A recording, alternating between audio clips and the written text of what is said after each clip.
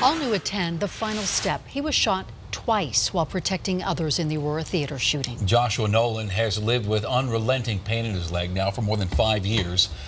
He's decided it's time to amputate. And now he gives Denver 7 reporter Jacqueline Allen exclusive access to what he calls the final step in this battle against the pain.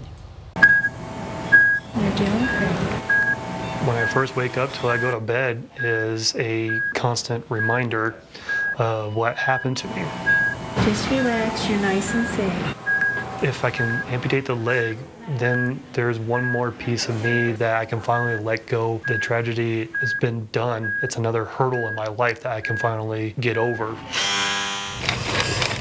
For the last 5 years, Joshua Nowlan has been on a journey of pain.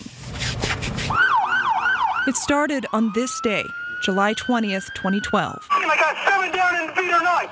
7 down. Shot in the arm and the leg, both nearly blown off. Nearly. And of course, here's my pain meds. Since then, what's left has left him searching for relief. It is just the starting point. Opioids, cannabis oil, injections, acupuncture, anything, everything.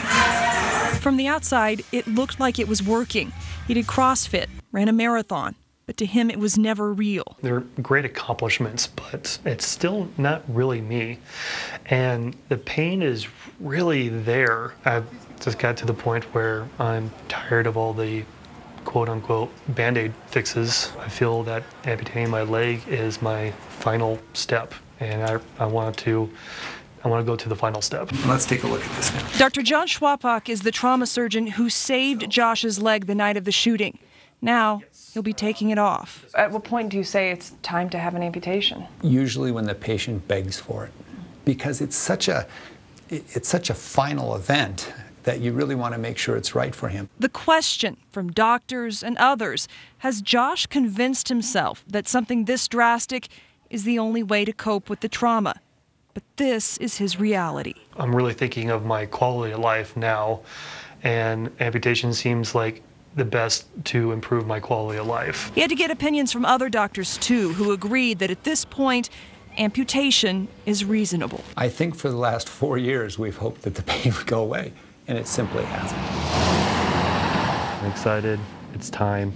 You know, I want my life to be better. I want my family's life to be better with me. On the morning of his surgery, Josh is nervous, but ready. This is a very special app for me. Shows that everybody's here is with me. All along this journey, he has never been alone. I want to show people that, you know, even after 5 years of pain, you know, we still suffer, but we can still push through it regardless. It's amazing, surgery to remove a leg usually takes less than 2 hours. We have to be really careful because of all the scar tissue in there. Josh's takes a little longer because of massive scarring from the gunshot wound and the nerve found trapped inside. And I think that it's likely the cause of his pain and discomfort, and that was able to be removed. Josh, your hair's Swedish, you just had your surgery, okay?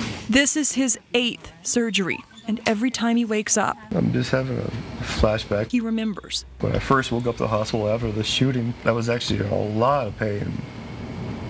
I'm not feeling any pain right now. And then this is the moment he sees his leg. I'm kind of curious. But you have looked, actually, but you just don't remember because of the medicine. Yep. Oh, okay. Even after wanting it for so long. Oh my gosh, yeah, it's really gone. The shock is normal. I'm sorry, I'm crying. It's done. It's really done. Deep inside, he knows this journey isn't really done, but he can take this moment and believe it is. I'm happy now. I'm really, really happy. These are tears of joy.